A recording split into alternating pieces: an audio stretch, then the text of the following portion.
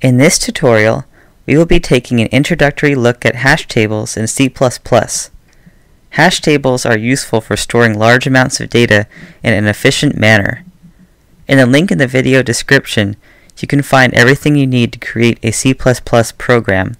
Simply copy and paste the code into your own project. This tutorial assumes that you're familiar with arrays, pointers, modular arithmetic, algorithm efficiency, and linked lists especially. To learn more about linked lists, please see the previous tutorial on linked lists. With that in mind, let's begin.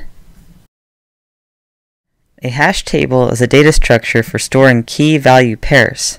It uses keys rather than index numbers to look up table entries. To implement a hash table in C++, you would create an array of linked lists. A simple hash table is like a multi-dimensional array. In a two-dimensional array, the elements consist of rows of a fixed length. In the picture being shown, we have a two-dimensional array with a length of 3 elements. Each of these elements is exactly 4 elements long, no more, no less. Notice that the maximum size of this two-dimensional array is 12. That means it can store no more than 12 data entries. A hash table, on the other hand, can store a virtually infinite number of entries. Even though it only has 5 linked list buckets total, each of these linked lists can grow or shrink. As you can see, the hash table is a hybrid between an array and a linked list, so it comes with the strengths and weaknesses of both data structures. Looking up elements by index makes an array very efficient. No matter where an item is stored in the array, it always takes the same amount of time to retrieve it. In technical terms, getting an item from an array is an O of 1 or constant time operation. Looking up elements in a linked list is a lot less efficient.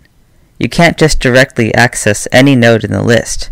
Instead, you have to traverse down the list until you find it.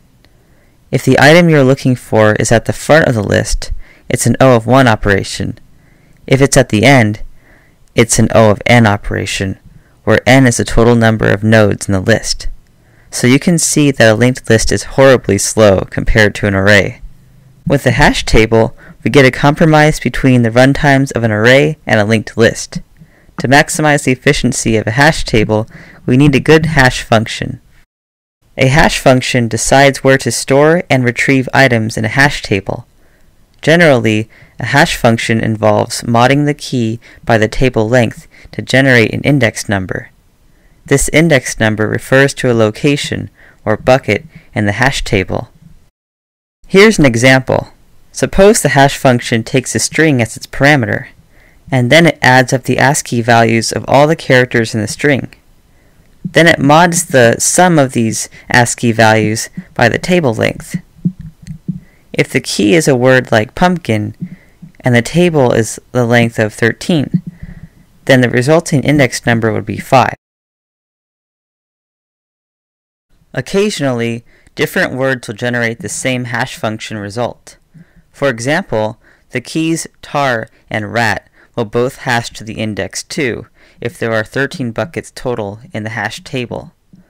When two keys hash to the same index, we get a hash collision. To maximize the efficiency of storing and retrieving items in the hash table, we need to minimize the number of collisions. Each collision is another item in the bucket, another node in the linked list.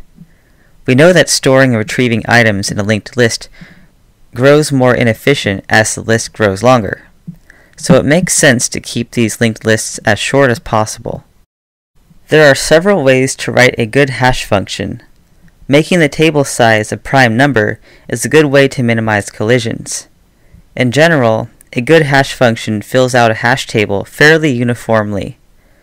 The print histogram method of the hash table class in the code example lets you visualize the hash table. Ideally, the distribution of items should be fairly balanced. For more information on hash tables and to get the code for building this project, please visit the link in the video description. Thanks for watching.